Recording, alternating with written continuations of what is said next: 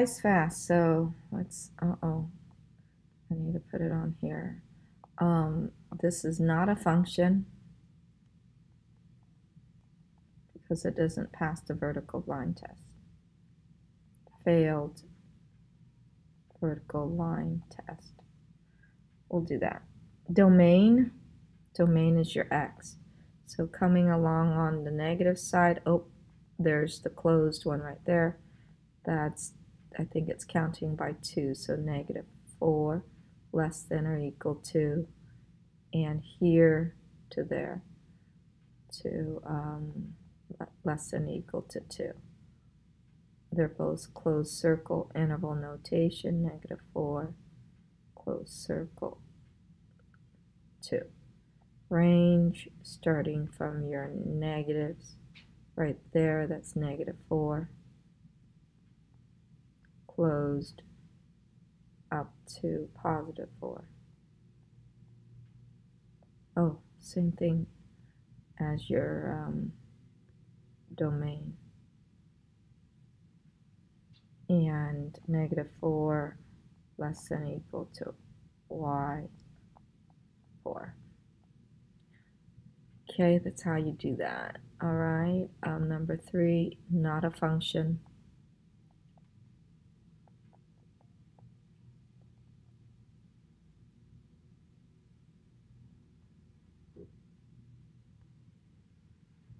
Failed vertical line test.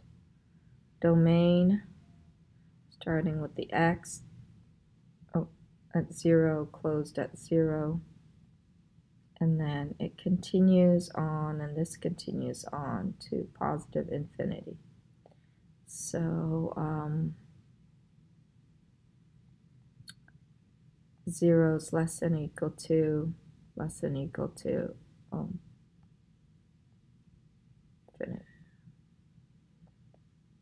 Range, okay, this, because this continue on forever, yeah, it'll get -10.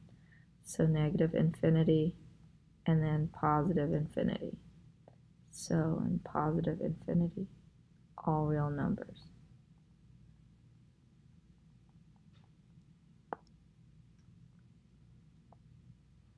Okay, this is a function. Pass vertical line test. Domain, okay, this goes, oh, that's, I'm looking at range. This goes on forever, so negative infinity, positive side goes on forever too.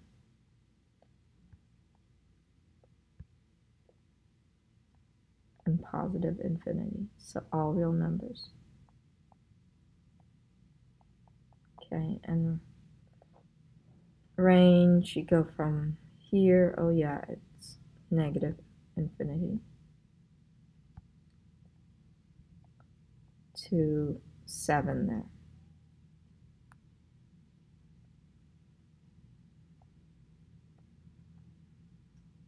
Okay, and I'll leave you to do that one. This is a function because it passed the vertical line test. Domain x, negative, on the negative side, it goes on forever.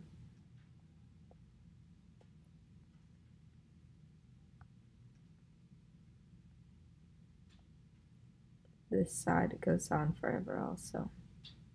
All real numbers.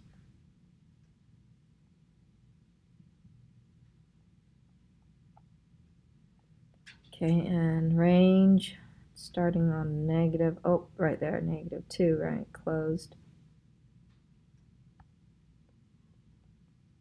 And then goes on, yep, there's numbers, so it can go on forever, so positive infinity.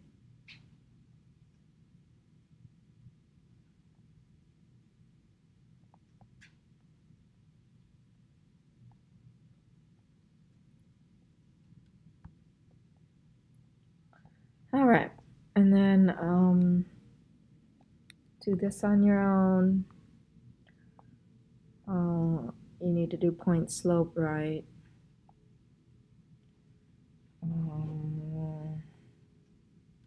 We did this one here now. You need to do point slope for the second y minus y sub 1. equals to m parentheses x minus x sub 1. So y minus y sub 1 would be 41. Oh, why did I put equal? The slope of this was 3.4 right here. X minus 12. Where did you finish for C? I think this one starts at a decimal, so plant number 2. The y-intercept, where it starts is more than, and then we finished this medium page, we did that. And we did this in class, so find the medium page read, so medium page read, first what that number is, figure that out. Estimate it, round it to the whole number, okay? What do you think the whole number would be? All right. It's going by, this is 5, 10, 15. So you can say 14. Then find the middle number. Factors of 24 is 1 and 27. 2, no, won't go in. 3 and 9. 4, 5, no, that's it. Factors of 27 is that. Multiples, I mean, what makes that number? That's factors, right? And then here you add like terms. This is number 14, this is number 16, number 18 I'm going to do up there. I'm going to combine like terms first here. So combine these two together right there. I got 2 parentheses, 2x squared minus x. Okay, and then you can distribute. 4x squared minus 2x. Okay? This here you can't combine, so you just go ahead and distribute. I can combine these out, the one that's outside. Negative 2p minus 3 plus the negative 2p plus the 3. These two get you 0.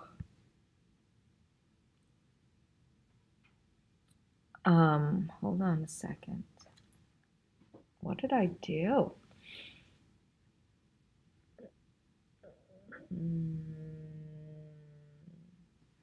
I did something wrong. Let me go back. Okay, right there. This you distribute, I get negative p squared. This I distribute, I get plus 3. These are zeros. So your answer is negative 2p plus a negative p squared, or minus p squared. Okay, you would multiply these first, get 25, and then n to the first plus the second. So the answer is 25n to the third. When you're multiplying, you add the exponents. This here, you distribute the exponent. Negative 9 squared a squared b squared. So it's 81a squared b squared.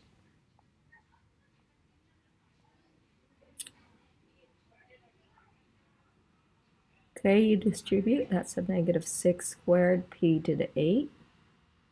So the answer is 36p to the 8. With division, you have to subtract the exponents. So x to the 5th minus 3, y to the 8 minus 4. Your answer is, okay, you guys, you got this, right? Do 30. Oh, I was supposed to do 30 and 32. You got this.